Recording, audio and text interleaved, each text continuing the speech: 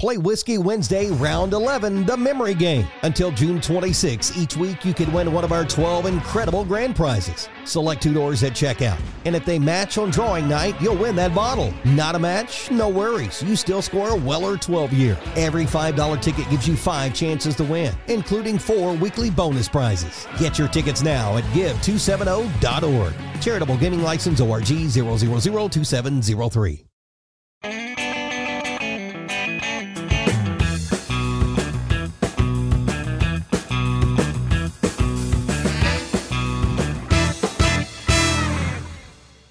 Welcome everybody, got another Whiskey Quickie, and today we're looking at a new permanent expression from Jack Daniel's, and this is, now they're dipping their toes into bottled and bond.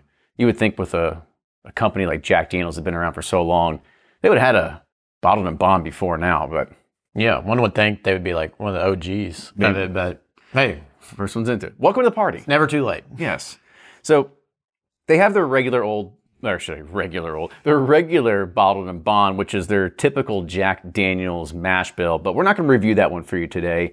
Instead, we're going to do Jack Daniel's triple mash, and you can see we actually still have this one sealed over here, so we'll save that one for another date. But this is the triple mash, so here is a little bit more information on about it as well.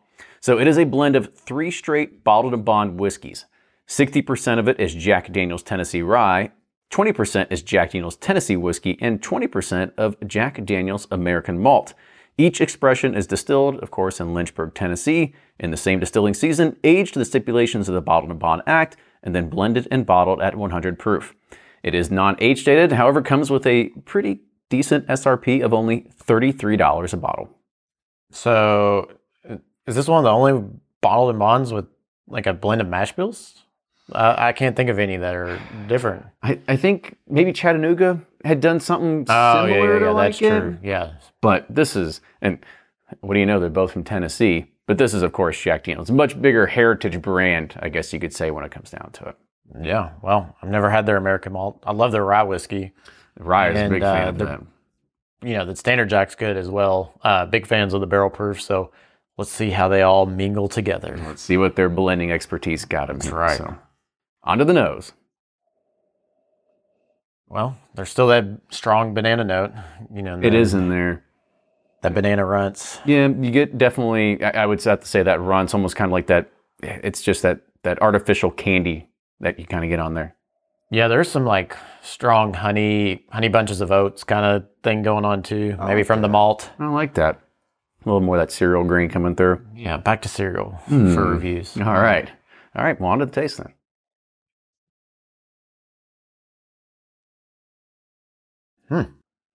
It's really fruity on the front end. It's like really bright stone fruits, like some grape, little maybe blueberry action or something. I was about to say there's a berry somewhere in there. Like a berry medley. Almost like a little bit of a bubblegum flavor too. Cap'n Crunch berry. Okay. Back to cereals, but no, it's got very fruity on the front.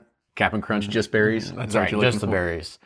Yeah, very fruity on the front, and then it kind of opens up to a little like honey and chocolate on the finish. It's very light and mellow on the finish, but yeah, it's overall, it's got some different things going. That was a good, interesting change of pace. Yeah.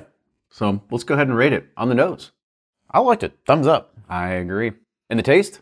Thumbs up. I really love the front and mid palate on this. I was surprised how fruity it was. I think you get a lot of those different, the blend brings a lot of different characteristics out of it that you might not get just from the 100 proof, but we don't know because we haven't actually tried the regular 100. But yeah, so far, so good on this one. And the finish? I'm going to go sideways. It kind of falls flat. It's real muted. The front and mid palate's fantastic, and I'd really like for it to kind of build up into a nice spice, but it's just kind of nice and flat and easy. So if you don't like proof or you like easy sipping, this will be right up your alley. Yeah, I tend to agree. I might be leaning a little bit more towards the thumbs up, but I still think it's a great, strong offering from Jack Daniel's diving into the bottled and bond realm. So way to go there, Lynchburg. Way to go. Go to Bobo's or BB. Mary Bobo's. Mary Bobo's. Mary Bobo's. Right. Get yourself some bottled and bond now. Yep. Well, cheers, everybody. That is our review of a Jack Daniel's triple mash bourbon. With that, cheers, everybody. We'll see you next time.